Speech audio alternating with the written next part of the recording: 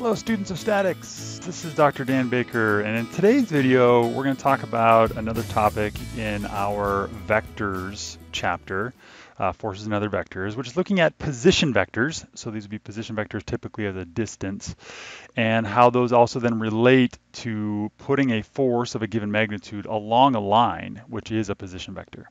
Okay, so that's where we're headed today. And instead of doing two separate videos, one being kind of an introduction and then another one being an example, I'm going to fold these together today into kind of a single introduction / example that will roll all together. Okay, so what we have for our system is we have a three-dimensional system. I'm going to pick my z-axis going vertically, and that will put my y-axis going over here to the right, and then my x-axis will come out of the page. Okay, so there's our x, y, z, a right-hand coordinate system, and that x crossed into y is z. And we have two different points. One of these points is going to sit down here. I'm going to call this point A, and A has coordinates of 2, 3, negative 2.1. Okay, and all of those are in meters. So I could draw a ghost box for this point. We are below the xy plane by 2.1 meters, and so I could bring that up here to this point, and then I could project this over to my y and x axes here and here. I could draw the rest of that box if I wanted to, at least the front faces, looking something like this. Okay, so here's this point. It sits down below the xy plane. These distances, of course, this is going to be the negative 2.1. In the y direction, I had 3 meters, so that's along that front face. And then coming out of the page here, I had 2 meters. Okay. The other point that we're going to look at is point B, and point B is going to sit up here, and B has coordinates of negative 2.5, comma 1.5, comma 2.2. Okay, also in meters. So to draw a ghost box there, if this has a negative x value, it's going to come basically out of this xy plane, and then the y distance of 1.5 and the z distance of 2.2, right? So this was 2.2, 1.5, and a negative 2.5. I could draw the rest of that box coming here, across the back, angled over here to the x-axis, something like that. Okay, that kind of gives me like the visible faces of those two boxes. Okay, so those are 2 points. And what we want to do first, we're going to do multiple parts on this problem, but part A is going to be to find a B vector. Now, the fundamental way to find a B vector is to take the final point minus the initial. And so to draw a B vector in this space, we're going to go from A up here to B. And we can say this is a B vector. And so we can take the final minus the initial. What we're talking about here are the components of the coordinates. Okay, and so we could write out that our AB as a vector is equal to, so we'll take BX minus AX, right? So let me just put here, this is going to be basically point B minus point A, the components of those. Okay, so BX was negative 2.5, so negative 2.5 minus AX was 2. And that's going to be in the I hat.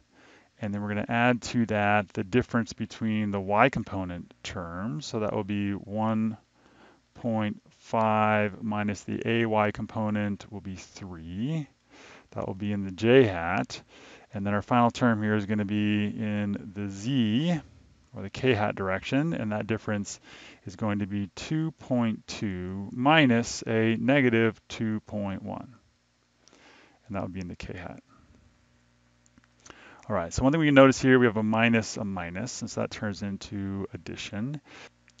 So we could write out that AB vector is equal to negative 4.5.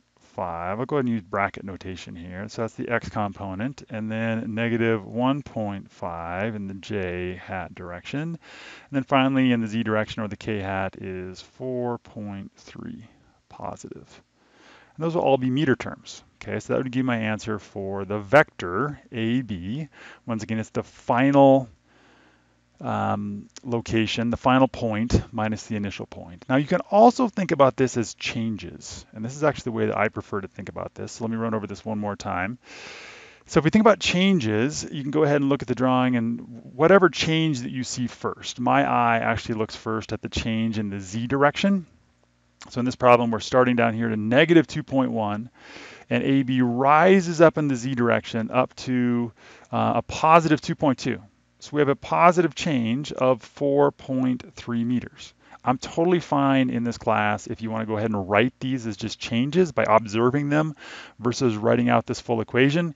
Quite honestly, I see as many errors when people write out this full equation as it being a useful tool to get the right answer. So I guess so do two different ways. If you want to use the change in the points, then kind of cross-check with these overall changes in this vector. The next one we can take a look at is, let's look at the x term right here, right? So we started at a positive 2, and we ended up at a negative 2.5. So we're going back 4.5 meters in the negative x direction, hence this negative 4.5. And then the last term we'd have is in the y direction. I started at 3, and essentially I went back here. I didn't get these rectangles quite scaled correctly because this one on the bottom should be twice the width in the y direction as the one on the top. But from 3 to 1.5 is a negative 1.5. So that'd be that term there. Okay, so either way, either final minus initial or looking at the changes, both of those are outlined in our textbook. The next thing we're going to add to this system is a unit vector. Okay, so part B on our problem is to find the unit vector along AB. Okay, so this unit vector along AB we're going to call AB hat. Anytime you see the hat above it, essentially just means it is a unit vector along a line as opposed to a full spatial vector. Remember that unit vectors have a magnitude of 1 and have no units. Okay, so in order to find a unit vector AB, we have that AB hat is equal to AB vector, which we found in part A, divided by the magnitude. We can either write this as just AB. You could also write this as AB vector magnitude. Either way. So now putting in these values, we have our components negative 4.5, comma, negative 1.5, comma, 4.3. And we need to divide that by the length of this vector. And to get the length, we use the Pythagorean theorem. So the Pythagorean theorem being the square root of the sum of the squares. So 4.5 squared plus 1.5 squared plus 4.3 squared ends up giving us 41. So this is the square root of 41. So it turns out that our AB hat is equal to components of negative 0.703, comma, the y component is negative 0.234, comma, and then a positive 0.672. This does not have units. Let me add a little note here. This is unitless. Just like all unit vectors are unitless. And let's go ahead and draw this vector as a purple vector on top here. So here would be my AB hat. All right, a couple things about unit vectors that you can cross-check if you've got the correct thing going on. One of those is that any negative signs that show up in your unit vector will also be negative signs in your original vector. Okay, the signs of a unit vector much match the signs of the original vector components. The other thing is that the magnitude of these various components cannot be larger than 1. So when I say magnitude, I mean positive or negative, because we know that this unit vector has a total length of 1. And so if any of the components are larger than 1, it would violate that assumption of the overall vector being of 1 unit length. All right, so the next thing that we're going to add on to here is going to be a force vector. So let's say still laid upon this exact same line. So we're going to call this a force along AB. And let's say that we know that this force has a total magnitude of 200 newtons.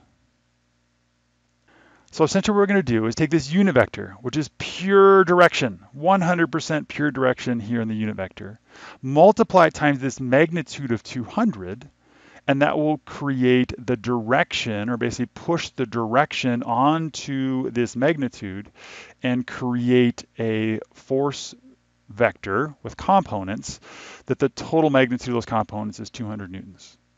Okay, so let's go ahead and go through that step. So for part C, we are going to find the vector components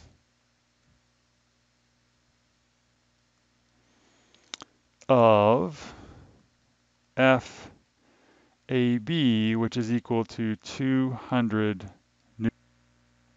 And let me just go ahead and write this out in a little more correct form, because if we're talking about this as vector components, we can write this as FAB equal 200 newtons times my AB hat. Okay, so that's where we're headed here, is to find the components of vector FAB. So we'll go ahead and match colors here. So FAB was a red vector. We usually put force vectors in red, equal to 200 times these components of the unit vector, negative 0.703, comma, negative 0.234, comma, 0.672.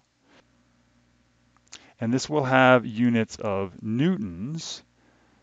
And so I'm going to multiply the 200 times each of those components of the unit vector, and we end up with FAB as a vector equal to negative 140.57. Our y term is going to be negative 46.86.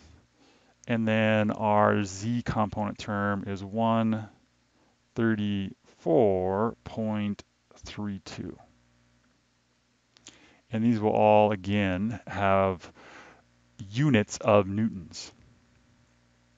So that gives me the components again. And once again, the signs on each of those components match the signs on the original position vector, and of course then also match the signs on the unit vector, and that none of these components can be bigger than 200, right, for an absolute magnitude, because we know the total vector length is 200. You could cross-check this if you wanted to, and you're really just kind of backing out the work you just did, but you could put these through the Pythagorean theorem and find that the square root of the sum of these squares will give you 200.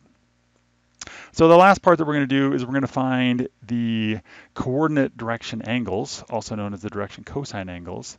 Now the question here is that if you need to use either AB hat, AB itself, or FAB, if it would matter which of those three vectors that you used in order to find the coordinate direction angles of this line. Think about that for just 30 seconds, or pause the video if you need to.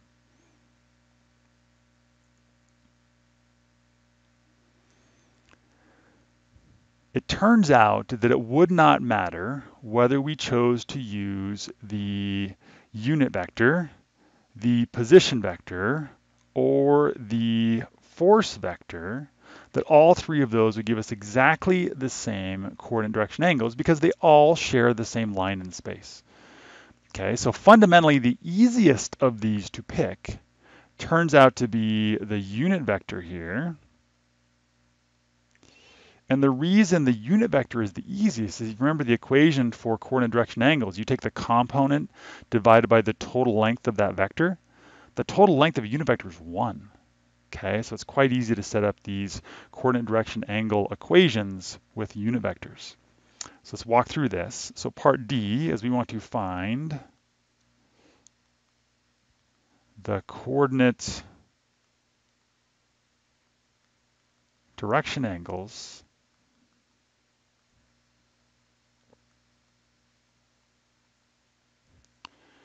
of FAB vector. And we said we are going to use AB hat as all of our theta sub n, our coordinate direction angles, are the same as those for FAB vector. So those three equations tell us that theta sub x is equal to the inverse cosine. So I move my cosine over to the other side. And remember, in the top of this is going to be the component in that direction, so a negative 0.703. And then the total magnitude of that unit vector is 1. So putting this in our calculator, we end up with 134.6 degrees. The theta sub y is the inverse cosine of the y component of the unit vector, which is negative 0.234, and divided by 1 gives us the same value. This will also be greater than 90 degrees, 103.6 degrees. And then theta sub z is the inverse cosine of the y component, which is 0.672. And this gives us a value between 0 and 90 degrees, 47.8. Now, the reason I was kind of highlighting between 0 and 90 or between 90 and 180 is I was just recognizing positive and negative signs on these terms. And fundamentally, if we have a negative component, we're going to end up with a direction cosine angle between 90 and 180 degrees. So just kind of a cross check as those are coming through. And so these would be our coordinate direction angles. Now to draw these, let's go ahead and draw these, say, from point A. Okay, so here is point A in space. And we had an axis system that had y going over this direction. We had our z going up this direction, and our x was coming here out of the page. So given that axis system, we know that the coordinate direction angles will always be coming from the positive axes out to the vector. So our vector was going kind of in space back up this direction. It actually had a positive z, negative x, and actually a little bit of a negative. Actually, let me alter this. It has a negative y component, so let me get that in here. It's actually coming back here a little bit. So drawing these coordinate direction angles, we can draw that theta x goes from here back to here. So this is my theta sub x. That my theta y, also greater than 90 degrees, goes from y back over to our vector. Once again, this is vector FAB, that force along AB. And then theta z, the only one that was less than 90 degrees, comes from vertical. So this would be my theta sub z. So that shows me 3 different direction cosine angles. Noting that this theta sub x, that FAB is kind of back behind the YZ plane. It's kind of hard to draw that in 2-dimensional space, but giving us that angle of 134.6. So hopefully that helps you see how these different things work together, how position vectors can become unit vectors, and then finally can become force vectors, and then we can summarize those force vectors either with a component form or with a total magnitude and their coordinate direction angles. Hope you're having an awesome day.